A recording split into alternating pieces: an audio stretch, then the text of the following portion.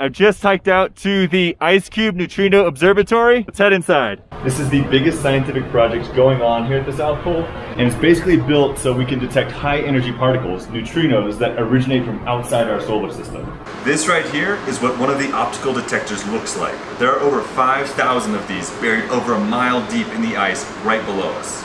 So right now, I'm right outside the server room at IceCube Laboratory. I've got to wear an electrostatic discharge jacket to make sure I don't shock any of the components in there. So all this data comes up through these cables, through the towers on each side of IceCube, comes through here, gets fed into the servers.